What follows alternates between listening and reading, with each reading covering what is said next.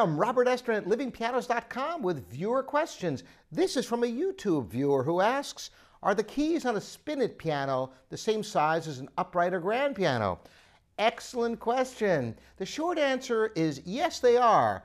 But there are differences in the size of keys on pianos. Now, there are very, very few, it's quite rare, where the reach is actually less, where the keys are narrower, what are called 15/16 keyboards, which is a discussion that we're going to have on a future video for you. But what we're talking about now is the length of the key from the end to the fall board.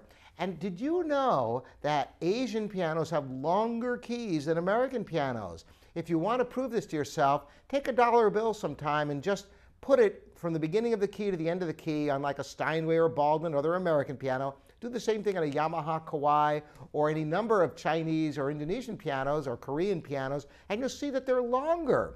That's one interesting facet. Now, also, if you go back to the 19th century, the late 19th century, some of the pianos had slightly shorter keys, even shorter than American pianos, particularly on some of the Duo Art player pianos had shorter keys.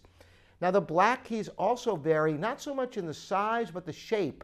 There's kind of an angle in the front of a black key. Some of them are more squared off on the old pianos. So, piano keys are basically the same reach on all pianos fundamentally, but the length does vary. Good question, thanks very much, and keep them coming in, and I'll do my best to answer them personally here on livingpianos.com. I'm Robert Estrin. Thanks for joining me today.